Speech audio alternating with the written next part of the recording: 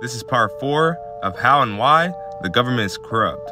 In my previous videos, we talked about from back in the 1700s to the 1800s, and we're now entering the 1900s and what took place to allow us to be in the position that we're in today. And finally, in 1913, private central bankers from Europe, in particular, you guessed it, the Rothschilds of Great Britain and the Warburgs of Germany, met with their American financial collaborators, met right here in Jekyll Island in Georgia. And here they conducted a secret meeting and conspired of forming a new banking cartel with the extensive purpose of forming a third Bank of the United States. But this bank would have complete control of the United States money and placing United States citizens once again under the central bankers. But see, this time, these men didn't want no blowback. They didn't want to have to keep doing what they had to do. So they formed what we now call the Federal Reserve. And they put that federal on there as Federal Reserve to give them a quasi-governmental appearance. But in fact, it's just a privately owned bank, just like the rest of them.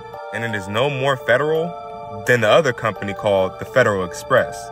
See, skipping ahead, Bloomberg Media actually put out a lawsuit against the Federal Reserve in 2012 under the Freedom of Information Act, basically saying that they were not a government entity. But these men got power. That lawsuit didn't even go too far. See, the Freedom of Information Act does not apply to the Federal Reserve. See, and in that year of 1913, it transformed the nation's economy forever. First, from the passage of the 16th Income Tax Amendment and the false claim that it's been ratified. And in the case Sullivan versus United States in 2003, this man right here, by the name of Judge James C. Fox, stated in quote, "I think that if you were to go back and find and review the ratification of the 16th Amendment, which was in the internal revenue, the income tax, I think that you would find and examine that carefully, you will find that a sufficient number of states never ratified that amendment."